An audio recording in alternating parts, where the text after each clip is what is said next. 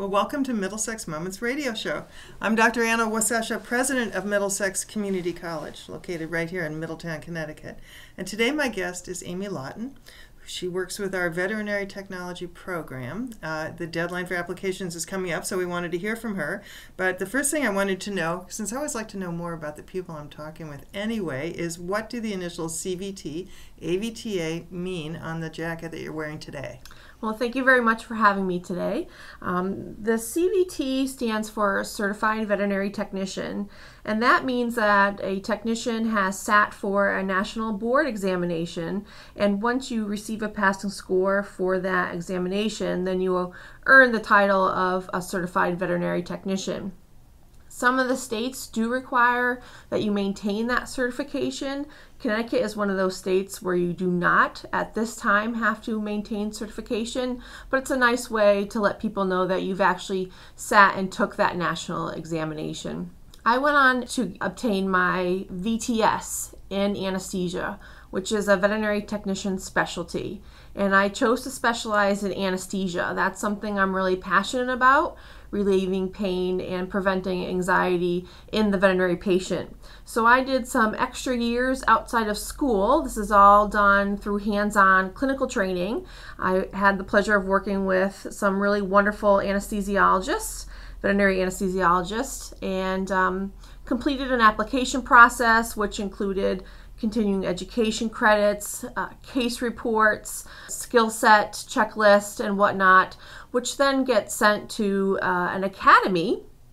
And once they review your application and they accept your application, you are then invited to sit for a 4-hour written examination.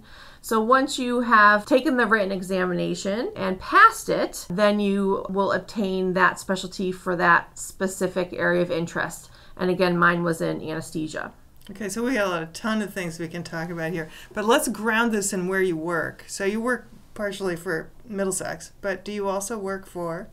Yes, I also work for Piper Memorial Veterinary Center, which is a remarkable space, right? And you do everything. That's why it must be why anesthesia is so great for you, because yes, so much surgery goes on there. A lot of surgery goes on there, and actually the vet tech program here at the college is in collaboration with the Piper hospitals.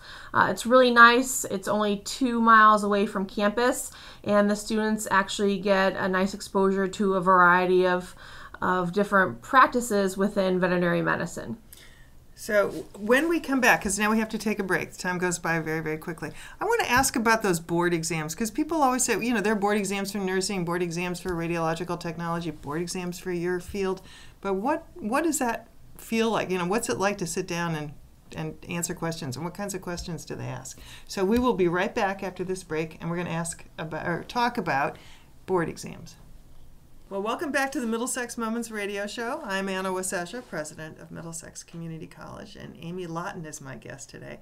And before the break, she was talking about taking 2 separate sets of board exams, and our students would take a board exam as well. So what are you getting into when you take a board exam? How long do they take? What kinds of questions? Are you writing by hand? So tell me about your experience. Sure. The VTNE exam, or the Veterinary Technician National Exam, is given several times throughout the year. You do have to make an appointment through the specific testing facilities to take the exam. And the test is all computerized. Way back when I took it, it was all handwritten, but it's now computerized, so it's more convenient to schedule for a lot of people to get that done even on their lunch break, potentially.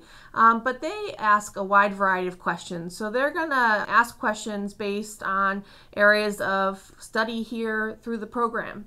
So they're going to ask questions regarding patient care, radiology. They'll also ask questions about large animal medicine, small animal medicine, surgery, anesthesia, parasitology.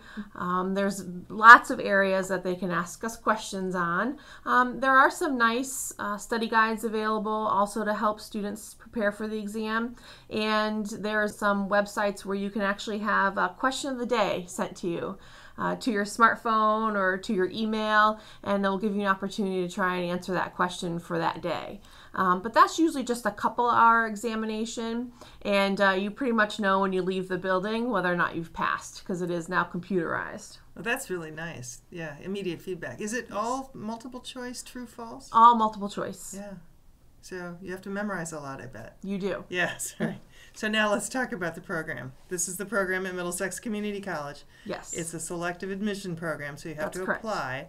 And so you take it from there. Deadlines, what do you have to do to apply? When does it start? What are you getting into when you say you want to do the program? Sure. The veterinary technology program is a full-time commitment. Students should expect a pretty heavy course load during their 2 years here at the college. It is a 2-year program.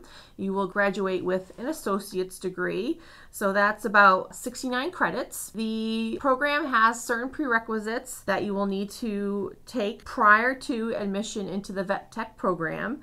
So we're going to look for some English, math, biology, chemistry, and some basic computer classes. And then once you have those and you submit your application, which by the way are due April 1st of this year, the applications then get reviewed. Then because it is a selective admissions process, you will be invited back for a interview to the committee members, and then based on your admissions packet, which also includes an essay of intent, why do you want to be in the veterinary technology program here at the college.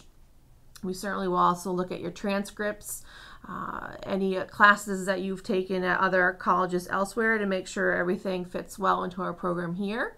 And then we're looking to accept about 24 students into the program this year.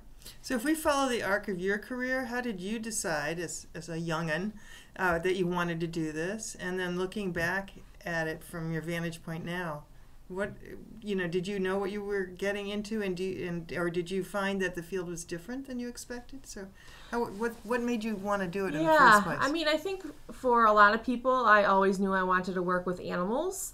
And so as I got older and started to look at careers involving animals, I looked at certainly being a veterinarian, but I came to discover that it was really that hands-on, day-to-day nursing care of the animals that was what I wanted to do. Would you say that a vet tech is like a nurse is to a doctor? Is that what? Yes. Yes. Yeah, definitely. Yeah, okay. We do a lot of that hands-on, day-to-day nursing care of the animals. And that's really what I wanted to do. I wanted to take care of patients just like human nurses do with people on a daily basis. So I actually got interested in veterinary medicine in high school through a career day where Dr. Nunez came to career day at Mercy High School. Dr. Nunez is one of the owners of the Piper Olson Veterinary Hospital, which we have the collaboration with. And she came and talked about careers in veterinary medicine. And I remember meeting with her after the class to get more information about what I could do at that age. I think I was only 15 at the time because I really wanted to get involved with animals. And so I had to wait till I was 16 at that time, and then got a job working with Dr. Nunez at her practice in the kennels. So that's really where I got my first hands-on experience. And I think that's really important to get some time with animals under your belt prior to enrolling in the program. Get used to working with animals, experiencing veterinary medicine, kind of the behind the scenes from more so than just being a pet owner. It's going to be really valuable to your overall application. So I kind of started there working in the kennels and eventually worked my way up to doing more assistant type work. So kind of pulled me out of the kennels and helped with more of the medical side of veterinary medicine as an assistant. And then I went off into college. I pursued vet tech at Becker College in Massachusetts and continued to work as an assistant, made my way on to doing some more tech stuff as I made my way through the program there at Becker. And then after I graduated Becker College, I worked at Tufts University, so a very large teaching university, veterinary teaching university in Massachusetts. That's where I got the majority of my experience in emergency critical care and then anesthesia. So it was through my experiences at the university where I really decided that anesthesia was something that I really wanted to pursue further. And it was actually at that time, so that was about 2002, where they just started creating the academies of veterinary technician specialists. So that was a brand new academy that was created to recognize specialized veterinary technician services, basically. And so I was the first class of 7 to sit for that exam and submit the application packet that I talked about earlier. After that, a lot of different things opened up for me. I was invited to speak at national veterinary conferences. I also published a book chapter over the last couple of years, some articles in some vet tech magazines at the time. Tell me something about those articles. What are they about? Anesthesia, of course. Anesthesia, of course. Of course. Okay. One of the book chapters is actually can be used in tech programs. It's an anesthesia book created for techs and programs, and I had a chapter in that textbook in relation to patient monitoring while they're under anesthesia. And then the article that I wrote the 2 articles I wrote for Vet Tech magazine, one was about kind of the parts and pieces and the functions of an anesthesia machine. So knowing what each part of the machine does, and then kind of how to check everything and make sure everything's working properly, because that's very important to make sure your anesthesia equipment is working properly. And so those were published a couple of years ago. And then I kind of moved out of the university type environment and went to a large referral hospital in New Hampshire, moved to Maine, worked there for several years, and then decided it was time to come back home. I'm originally from Connecticut. If you went to Mercy. Yeah. Right. I was gone for about 20 years. So it was kind of funny how everything kind of fell into place with the addition that Piper Memorial Veterinary Hospital was opening. And so I came back home and worked there as their director of technical services. So I oversaw the technical staff, helped with staff training and management, but then also certainly kept on with patient care and making sure that I still did what I loved, which was working in anesthesia and surgery. This anesthesia thing is such an interesting idea because I can't picture it. For example, what have you anesthetized or helped to anesthetize other than a cat and a dog? Wow. I actually have had some really great opportunities over the last several years. I've done some birds of prey, eagles, hawks. We've worked with some zoos over the last couple of years. I got to do some big cats. I did a big leopard. Cats. Oh, wow.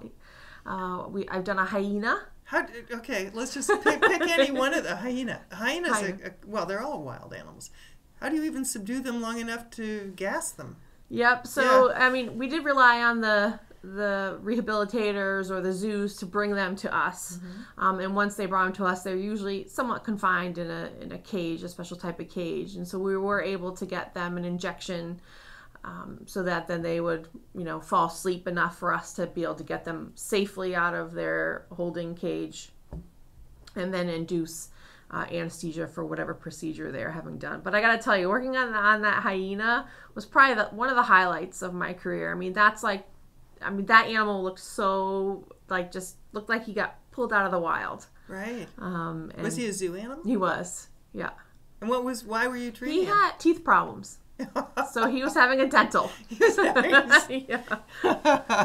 Oh, that's great. We want to make sure that his teeth look good. And I'm sure, anybody who's had a tooth issue knows it hurts a lot. So you're really in a lot of pain if your teeth are in bad shape. Okay, well, this part of the program has just flown by.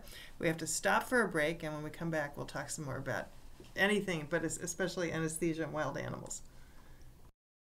Well, welcome back to Middlesex Moments Radio Show. We were just over the break going down memory lane with animals we've known and loved and rescued. Do you have animals? Oh, yes. What do you have? Oh, I have 3 dogs, 2 King Charles Cavalier Spaniels, 1 rescue that I just got about a month ago, 10-year-old rescue. I also have a golden retriever and 6 cats. Oh, wow.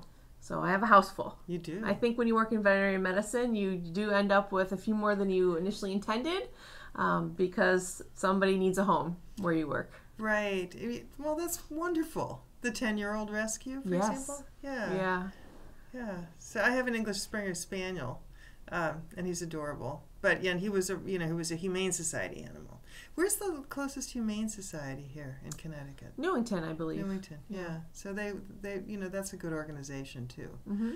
And now there's so many no-kill shelters and places that do a good job trying to find homes. Yeah, he was in Cavalier Rescue Group, mm-hmm. and his owners lost their jobs and their home. Yeah. And here's this 10-year-old dog who, needed a nice retirement home. Yeah. So that's what we're providing for him. So is he put off by all the cats? He doesn't care. Just happy to be there. Just happy to have a couch to lay on. Yeah, that's good. Yeah, animals, so what do you think about the psychology of animals? I was going to say the saddest notes I see in the Middletown press, where they almost always say, here's the cat of the day or the dog of the day, or when the owners have gotten sick or passed away.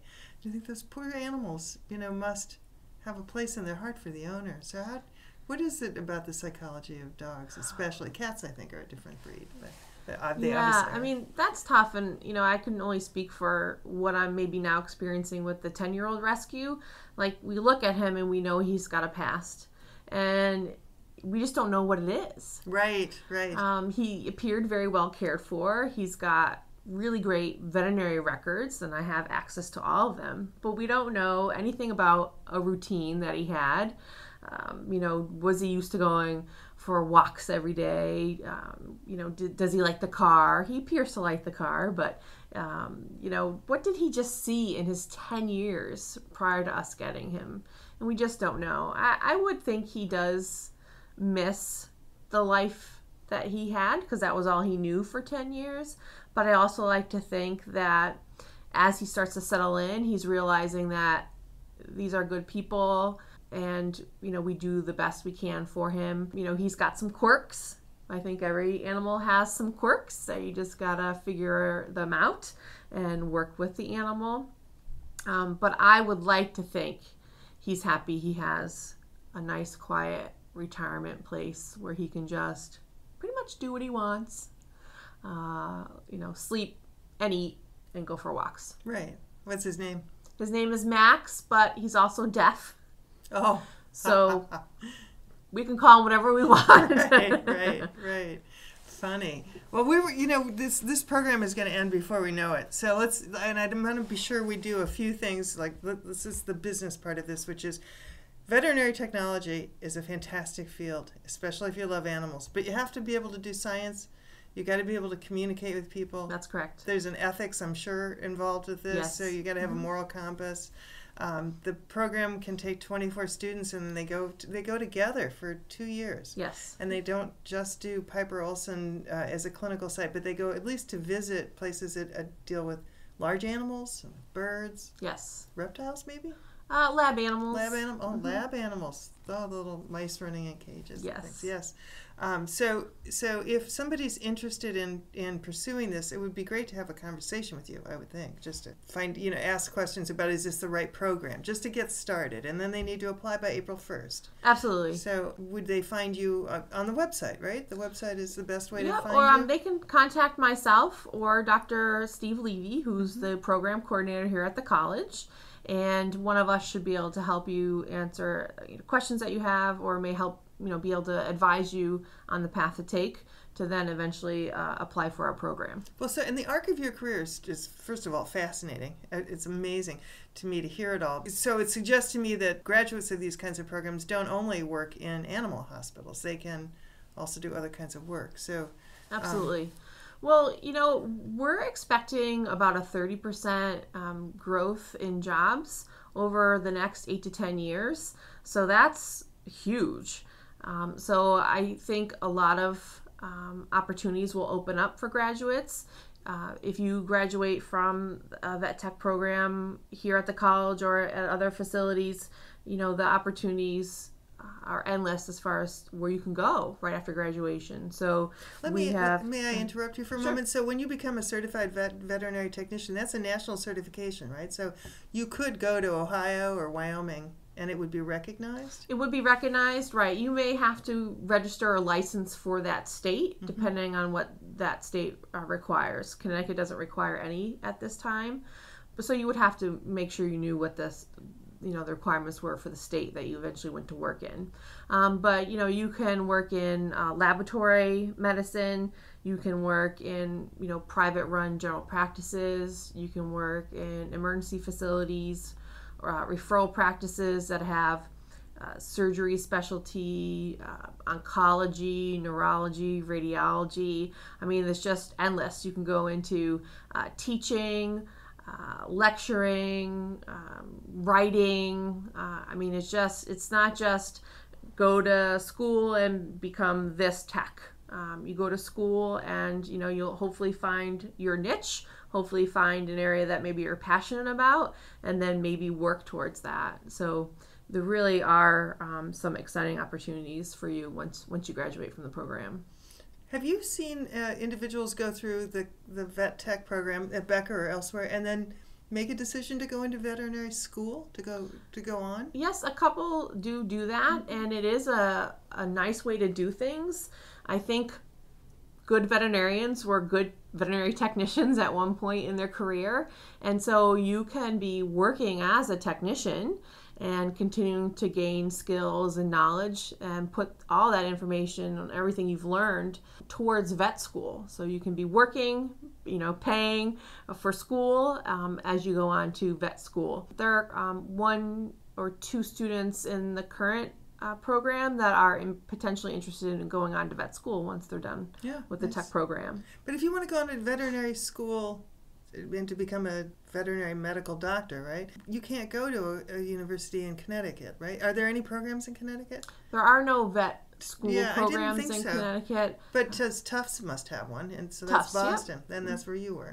The veterinary school itself, the main hospital is in Grafton, but you do have to do some time in Boston. You can do your undergraduate in Connecticut, but then you would have to go out of state for vet school itself. But a lot of these schools are research schools, right? So what did you see any research projects at Tufts that...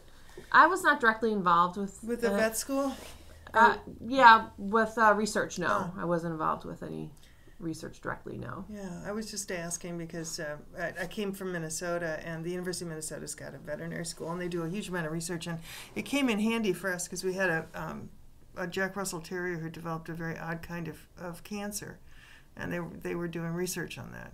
Didn't, in the end, change much of the outcome, but at least, there was somebody who knew an unusual disease, and I'm sure even at Piper you see things that aren't down the middle mainstream afflictions and diseases.